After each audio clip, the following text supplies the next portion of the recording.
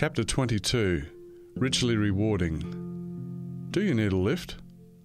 Harold opened his eyes to see the driver of the car leaning across the passenger seat. Yes, I do, Harold replied. Where are you going? The driver inquired. 1 Cross Street, Warramoo, Harold responded. That's funny, I'm going right next door to you. Get in and I'll take you there. Thank you, I do appreciate your kindness. Harold got into the front passenger seat in the car and the two men introduced themselves. I walked too far from home and became exhausted, Harold explained. What were you doing walking so far? I have a magazine round and today I had more magazines than usual, so I decided to go further, Harold replied. When you saw me sitting in the gutter, I was praying that the Lord would send someone to take me home, Harold added. Soon the car pulled into Harold's driveway. Thank you so much for your kindness, Harold said as he alighted from the car. Don't mention it, the driver replied warmly. Harold watched as the car reversed from his driveway and parked outside the house next door, and then turned slowly and walked to his house. Anne met him at the door and he related his story of the morning's events. Together they knelt to thank God for his answer to Harold's prayer. Harold, now more than 80 years of age, and having given more than 60 years of service to the church, continued to take advantage of every opportunity to minister the gospel. In his 80th year, Harold's article on the baptism of the Holy Ghost and fire appeared in the Signs of the Times, July 22, 1957. In this article, Harold returned to one of his favourite themes, which was preparation required to meet the Lord in peace at his second coming. The article dealt with the words of John the Baptist in Matthew 3, 11 and 12. After noting the importance of baptism by immersion, Harold turned to the baptism of the Holy Ghost and fire. He wrote, "Why is there need of this baptism of fire? To show this need, let us take another scripture found in Hebrews 12:19. For our God is a consuming fire. Someday, if faithful, we will be privileged to stand in His presence. We could not do this if we had sin within us, or we would be consumed by His glory. Thus a special work must be done for all who will be saved before that time, and that work will be done by this baptism of fire." This was not mere theory to Harold. The refining of his own character retained its pressing immediacy as he drew closer to the end of his life. He had always trusted God and rested in His promises. For years, Harold repeated the 91st Psalm to himself before going to sleep each night. His relationship with God was close, but he wanted a deeper relationship. Harold sought to ensure that there was nothing in his life that would separate him from God. Harold and Anne also found time to visit their children and their families. Uncle Stanford and Auntie Dulcie lived on a farm to the rear of our house, and when Grandpa and Nana visited, they were close to both families. Uncle Eric and Auntie Mary lived on the other side of Brisbane, so a visit to Queensland enabled them to see 3 of their children and their families. Once Grandpa sat and talked with me about things that I liked to do. It was a time when I played cowboys and Indians with my neighbourhood friends. His blue-grey eyes twinkled as he said, "When I was a boy, there were cowboys and Indians." Grandpa Harker preached at my church. He had a little clipped moustache and a clerical collar, and spoke quietly but earnestly to the congregation. He was not very tall, but he stood very straight. He spoke to Nana Harker in a kindly manner. They held hands. Harold enjoyed woodwork and he continued to make children's swings to sell. He used the proceeds to raise funds to support worthy students to gain a Christian education.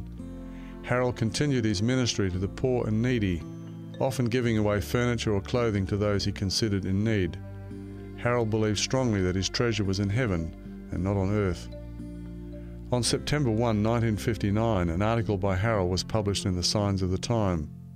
In this issue stated, Harold C. Harker, an ardent Signs supporter, whose article 2 Mystic Ladders appears on page 11, is officially on the retired list. He is perhaps the most retired minister in Australia, but in each place in which he retires, he usually establishes and builds a church, then moves on to another needy area. In this article, Harold returned to another favourite theme, salvation. Christ as the connecting ladder to heaven represents justification or forgiveness, and Peter's ladder depicts sanctification or growth in holiness. The first was obtainable in a moment, but the second was the work of a lifetime.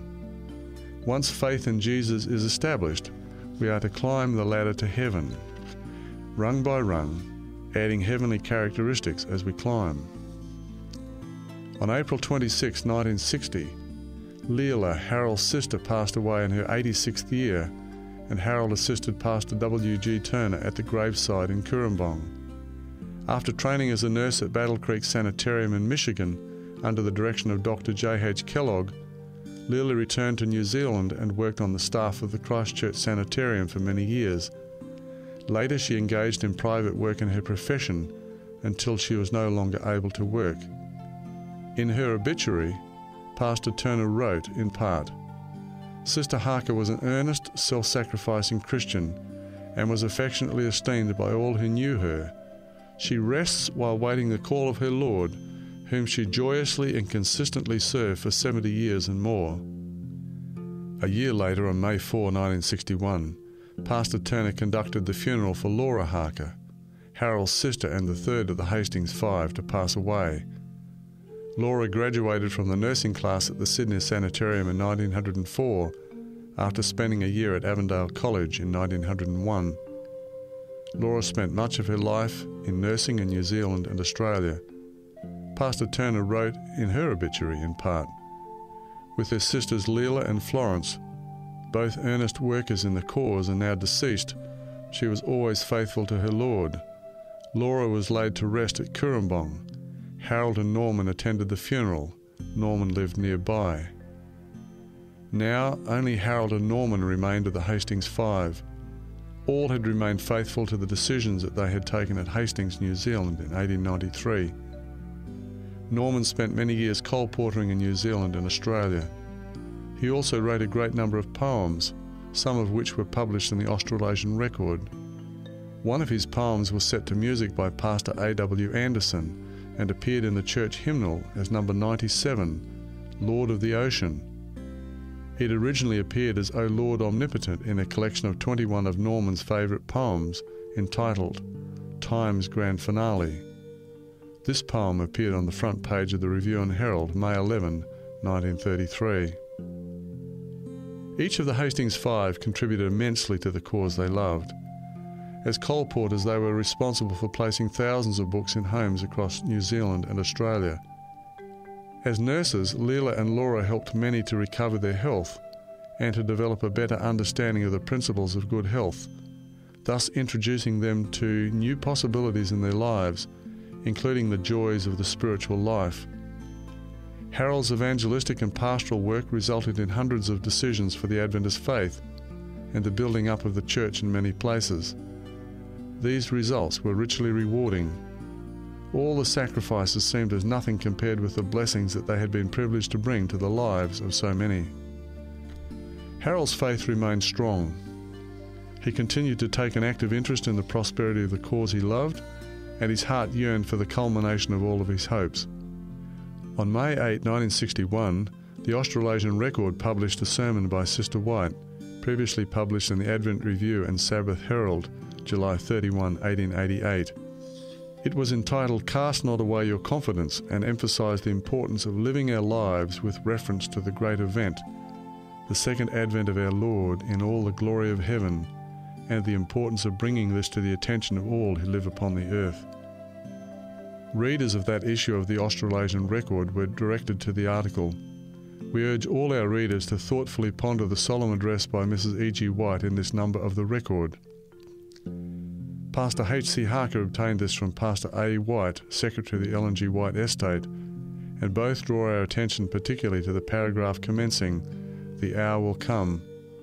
Harold's pastoral heart was as strong as ever. Many years later, I visited a church in Canada with my wife Cecily, and we met Pastor Bill Cook, a retired pastor who had worked for many years in Australia. Pastor Cook, an Englishman with a magnificent baritone voice, sang for Pastor George Burnside's missions before leaving for Canada in the late 1960s. When he found out who I was, he told me that my grandfather would look under rocks for souls. Harold's sense of duty never left him. In mid-1962, Harold entered the Sydney Sanitarium and Hospital, now the Sydney Adventist Hospital, with a chest complaint. While there, Harold continued to give Bible studies to other patients and to praise God. Praise came so readily to his lips that if you visited his home at Warramoo, you were likely to hear his little budgie Peter say, "Praise the Lord, Peter." One day the budgie escaped and a neighbour came and told Harold that it was up a tree in her yard. When asked how she knew it was Harold's budgie, she replied, "It's saying in your voice, 'Praise the Lord, Peter, praise the Lord.'" When Jack came to visit his father in hospital, he helped Harold to shave. One day after being in hospital for a few months, Harold looked in the mirror and seeing the gaunt face of an old man, said to the image in the mirror, "It's time for you to pass on." It was clear that Harold would never leave hospital. His thoughts turned especially to his beloved Anne and his family. While he was in hospital, his granddaughter Noreen Allen was doing nursing training there. Grandpa Harker was very special to Noreen and her brothers Malcolm and Graham, as he'd been very close to them while their father, Percy Allen, spent the last 10 years of his life in hospital with tuberculosis. One day, Harold walked Noreen around the front lawn of the hospital and told her that his work was done. He talked about her future, the kind of person she should marry, what she should do with her life, and his hope that she would be a worker in the Lord's vineyard. Noreen was distressed to know that she would soon lose her grandpa, but she only adored him more because of his evident interest in her life and happiness. Years later, Noreen was visiting a church in the United States of America with her husband, Lester Devine, when they met a man who became quite excited when he discovered who they were. Harold assisted him financially with his education. The support came from the proceeds of Harold's Swings project.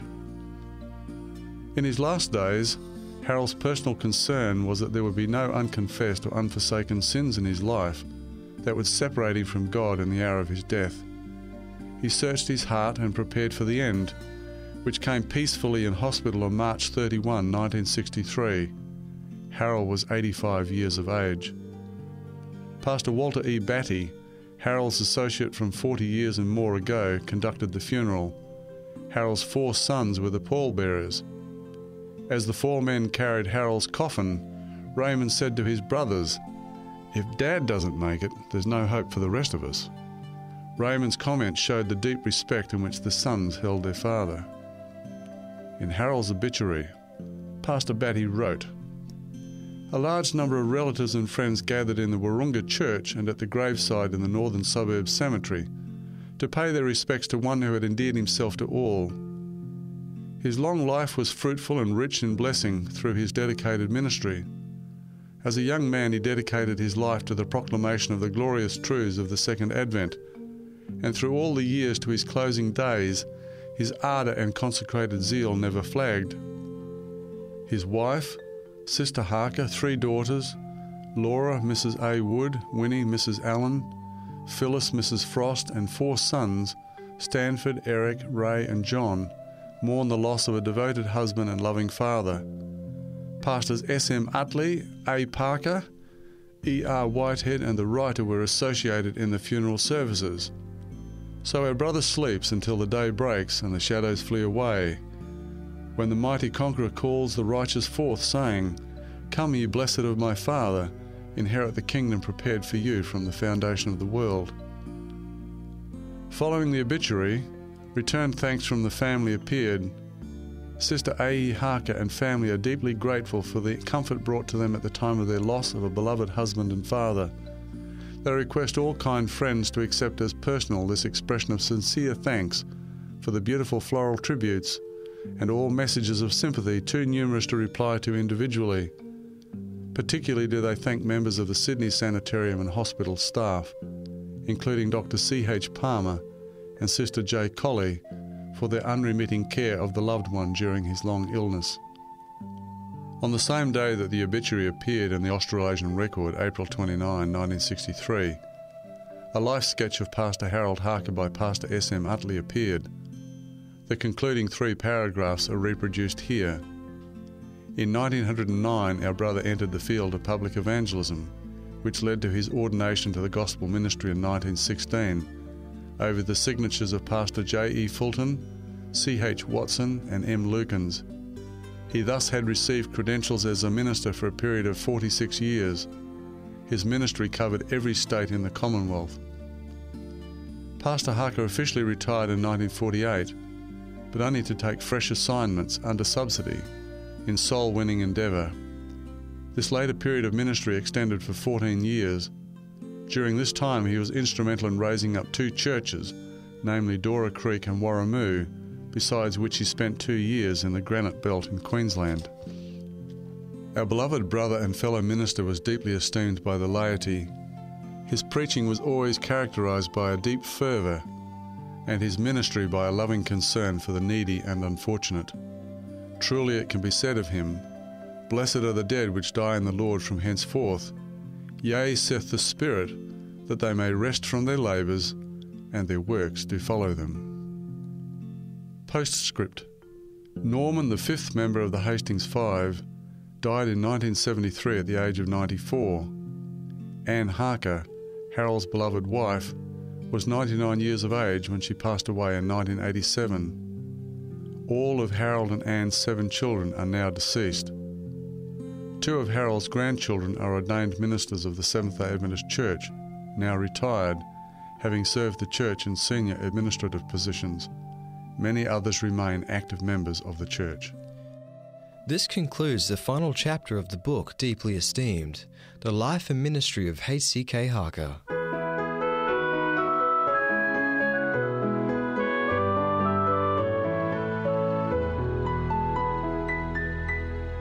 You've been listening to a production of 3ABN Australia Radio.